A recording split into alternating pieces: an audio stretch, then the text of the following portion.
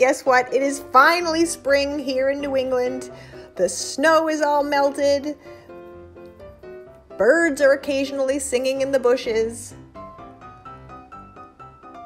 It's almost warm, and things are growing out of the ground. They're green, and they're miraculous at this point.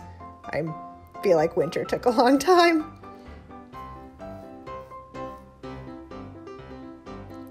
So here's what you'll need to make a chickadee. You need your felting pad and your felting needle, mill waste or whatever you like to put inside your felting, and some wool roving in gray, white,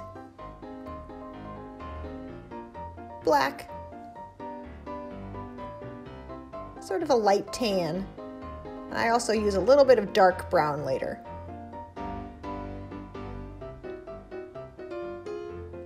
You start out with your mill waste in a fat teardrop shape. I like to roll it up before I start so there's not quite so much poking. You felt it all around to make it nice and tight and give yourself a good base to work off of.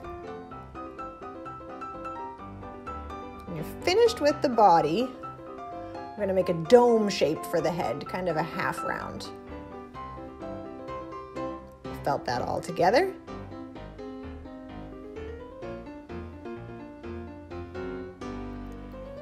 We'll use our white to make the tummy of the bird.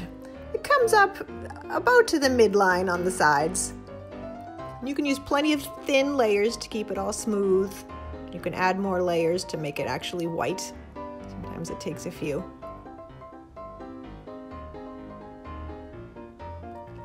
This is also a good time to make the bird fatter if you didn't make it quite chubby enough at the beginning. Also use the white around the back of the neck to make the cheeks, which will stay white, and the back of the head stays a little bit white. And you grab your tan, put it along the sides where the wings are going to be. The wings will cover up some of it, but it kind of peeks out from underneath them. And try to keep both sides even as far as color and, fatness. Now with the gray, we start on the back, kind of fill in everything that's mill waste. You can always touch it up later if something looks a little uneven. You also use the gray to make the wings and the tail. I use the black and the white on there also for a little dimension and to make it look a lot more like a bird. Now I felt around all the edges to neaten up the sides. Careful of your fingers. Attach the tail where you think it ought to go. Try to keep it nice and straight.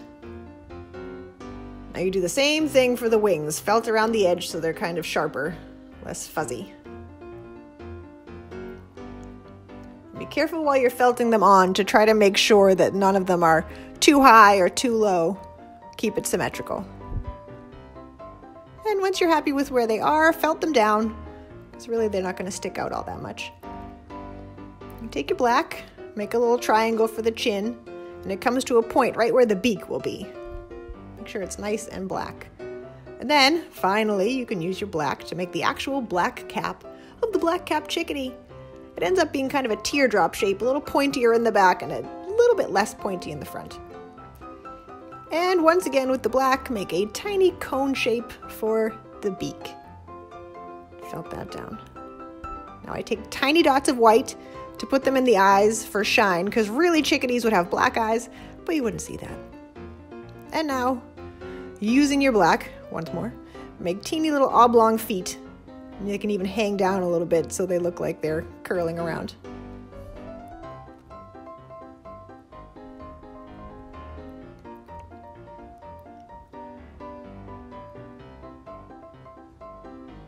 All right, so here we're basically going to start with a round ball for the inside and cover it in tan. You could add white on the tummy if you want to. I didn't bother to do that on this one.